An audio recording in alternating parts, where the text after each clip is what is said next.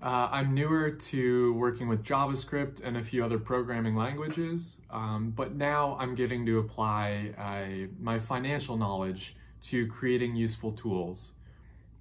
So the first calculator, well, not the first calculator that I've created, but the first calculator that I'm sharing is one that I created for the Gordon growth model.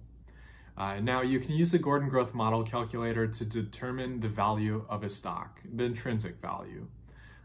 The model also makes some basic assumptions, which I'll cover along with the Gordon growth model formula.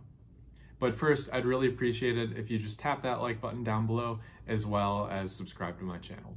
So the Gordon growth model formula, what's happening under the hood?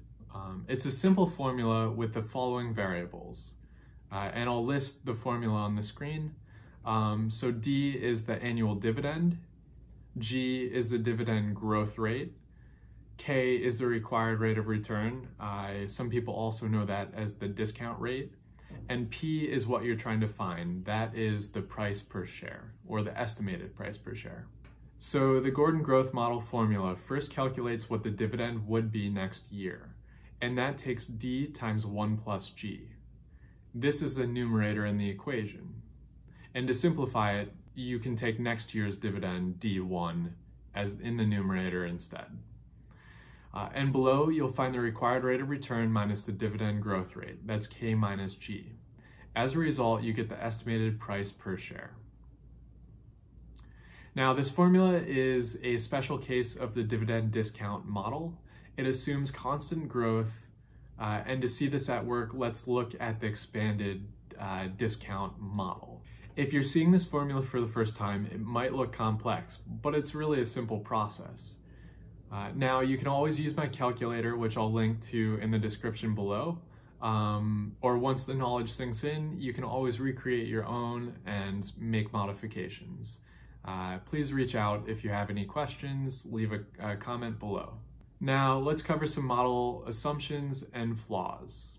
First up, the Gordon growth model assumes steady growth and steady discount rates, but we know this is unrealistic. The economy ebbs and flows. Many investment trends are at play. And here's one big example. The average investor's required rate of return today is lower than when it was when interest rates peaked in the 1980s.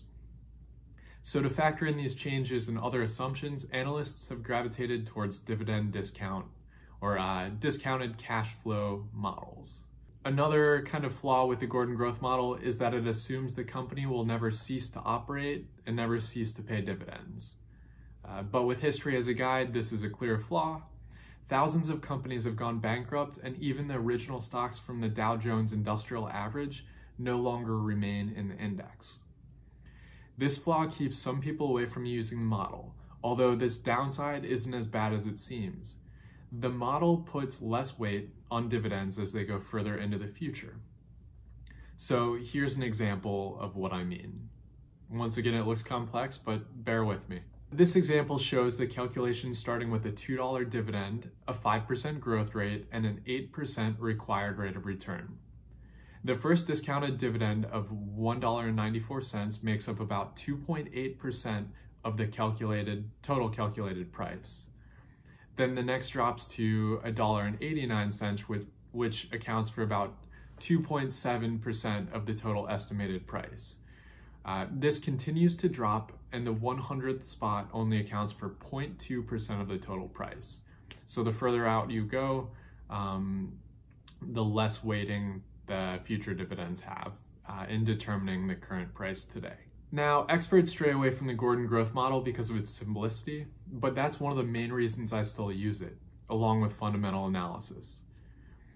Analysts continue to come up with more complicated models. Their confusing stock picking systems are just downright easier to sell to clients, unfortunately.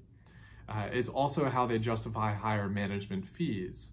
Although active funds underperform the benchmarks they're trying to beat. This has been proven many times over. A lot of issues with active fund management. Bit of a side note, more information isn't always better. As people take in more information to make decisions, their confidence climbs. Although the accuracy of the resulting decisions doesn't always follow suit. This is one of 6 techniques I use to make better decisions and improve my focus. I'll leave a link down in the description below to those 6 techniques. Now, I appreciate that you stopped by. I hope my Gordon Growth Model Calculator helps you along with my explanation. If you have any questions, please reach out, leave a comment below. Really, I'd love to hear any feedback, and I'd really appreciate it if you just tap that like button down below, as well as subscribe to my channel.